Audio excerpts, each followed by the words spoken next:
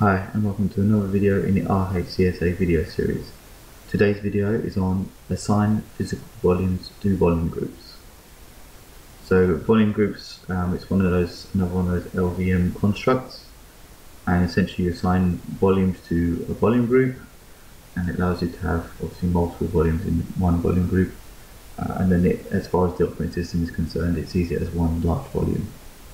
So what I'll do is I'll create two partitions on a single disk for the sake of showing you this, but you could obviously create multiple volumes if you wanted to from VirtualBox. Just create multiple volumes and then add to the virtual disk, but for my demonstration I'll just create two partitions and then add those to the volume group, and then we can remove it afterwards. So first things first, just let's create the partitions.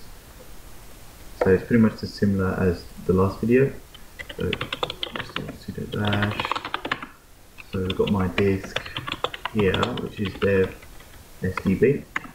So it's currently blank. So I'm going to create two partitions, 5 gig each, and then we'll add them to the following bar groups. So fdisk, disk dev SDB.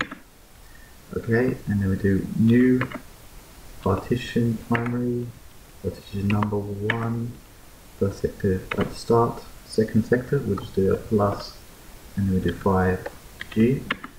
Do you want to remove this into? Yes, that's because I run it before.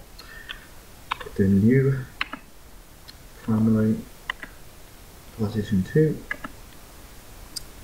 first sector there, second sector can be at the end. It'll be 5 gig because it's a 10 gig total. Let's remove that signature again. Okay, excellent. So next thing now is to change those partition types to LVM as we did previously. So T partition number 1, and then I think the code was 8E. Yep, Linux LVM partition type. Again do T, let's do 2, and again 8E. And if we do a W to write, and then do an fdisk -L dev SDB, we should see two partitions, 5 gig each, of type Linux LVM. Okay, great. So now we've got to create the volume group. So let's do a clear, and let's do a vgcreate, or volume group create. The name of the volume group, so it can be whatever you want. I'll just call it vg1, volume group 1. And then assign the first physical volume.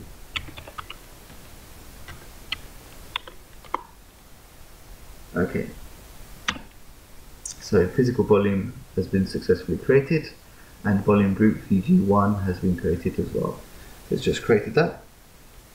So if we now do vgs, it gives you the volume group. So this is the existing Red Hat one that comes up, we built as part of the build of the operating system.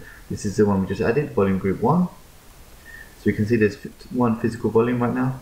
There's no logical volumes because we do that later. And you can see the attributes there, we'll talk about that later. The current size is around 5 gig because we've added one physical volume to that, which is of 5 gig. So we want to extend that, so we'll do a vgextend, volume group extend, again vg1, and then the new volume we've got. So this could be a completely different disk, but for the sake of this test again, I will just select this second partition, extend volume group 1 with dev SDB 2, so it's partition 2. So volume group successfully extended and physical volume has been created. So if we do a vgs, we can see now it's 9.99. You won't get all of it because obviously some's used for the actual management, etc. So we've got a volume group with 2 physical volumes, still no logical at all yet, I haven't built that yet, and a virtual size of 9.9 gig, and free is 9.9 gig. Okay, so maybe we decide we want to use that disk for something else. So what we do is a vgremove, or so reduce for this. So reduce, and then the volume group, and we can remove, say, let's remove SDB1. dev sdv1. So let's remove that from the body group. So again, vgs, and now we can see it's only got one physical volume and it's gone back to 5 gig around. And then finally, let's just do a complete cleanup. We do a vg remove vg1. And if we do vgs, we've got the volume, not only the original volume group. So that pretty much gets you back to where you was previously. So yeah, pretty straightforward, pretty easy to do. So it's all again based on that vg command line. So we create the physical volume first,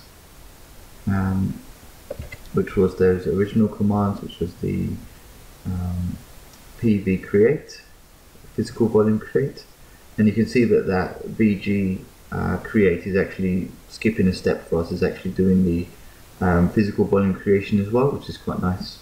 Well, the next step would be to create the logical volume which the actual operating system can use, and that will be followed in another video. So I hope once again this has been useful to you. Thanks again for watching. Yeah, I'll put my Patreon on the screen right now. Please check it out. Also the Sophos information is on the screen as well here. So yeah, it's a great antivirus. It's got a free version, so please take them up on that. So it's a great free antivirus. Is currently what I use. Well, yeah, thanks again for watching. I'll catch you next video. Thanks again.